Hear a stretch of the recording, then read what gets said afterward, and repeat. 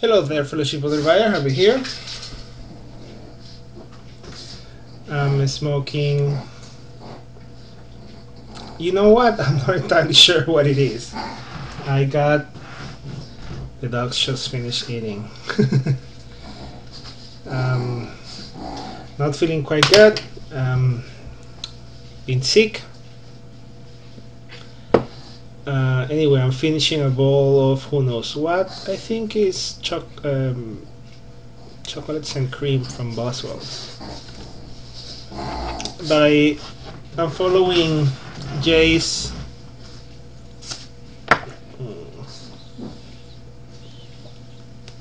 let's call it routine to just pack the pipes with some tobacco and well, it works like drying out the tobacco, and we all know that most of the time it's a handy thing to do.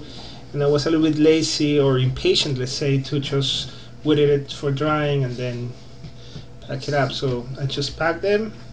It will dry out a little bit, and then I'll enjoy it. Problem is, I will unlikely remember what I packed. This is gonna be a video response, and I hope that I'm gonna be able to fit the video response plus the question that I have in under 5 minutes or so, without having to talk insanely quick. But it's gonna be a video response mainly to the pipe revival, to the daily pouch and what he uses to carry on his pipe, and he showed his pouch. So the first pouch that I had was this one. It's a normal pencil case, but what I like about this one was well padded and it opened up like this. I like that. I really like that. But here has another pocket there. But as silly as I am, you have to have something that is piped. This is just a pencil case, so I went online and I found this lovely pouch. It says Bauer in there. I'm sure it's a knockoff because I got it from China and it cost me like $9.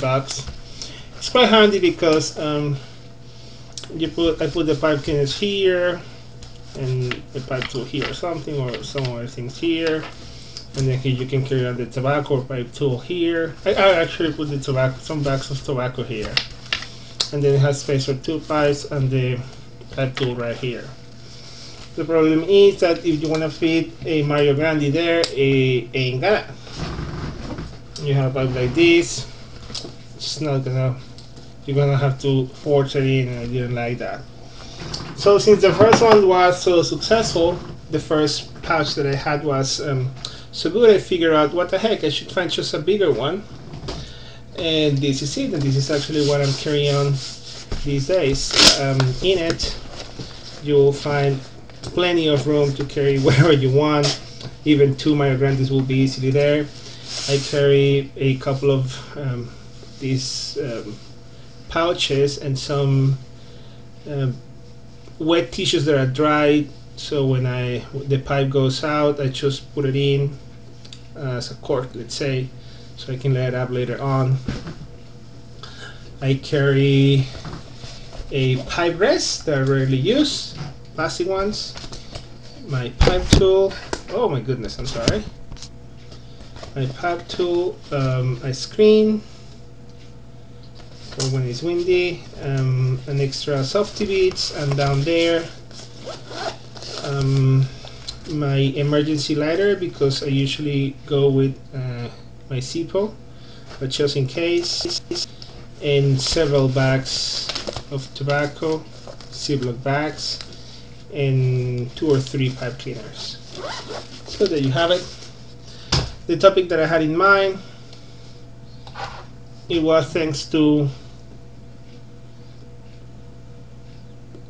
a stormwulf video response to one of the 10 set of questions, and what it got me thinking was that when he replied about the tattoos and the ink,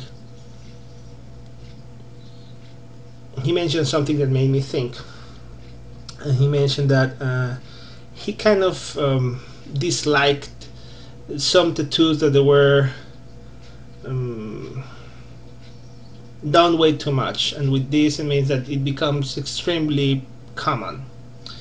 And it struck me the idea of how sometimes we, more often that we want to admit perhaps, pretend to be or to try to like to be so unique. So you have something that you want to be unique, but at the same time, at exactly the same time, the same people with other different things, you try to fit in and have what everybody else has. And that can relate with behavior or even things. You want to have a pipe that is unique and custom made, that is only for you, but also have to have a, I don't know, when Pipe Friends CHS start buying Mario Grandes, everybody start buying Mario Grandes, me included. Or hackers, I would love to have an OMS hacker and those kind of things. So this duality, let's call it, to be unique and fitting also in a group, sharing something, having the same thing. You can relate that with music. You like some sort of music, and sometimes if that particular song is played every single day and everyone start liking it, you start stopping liking it. And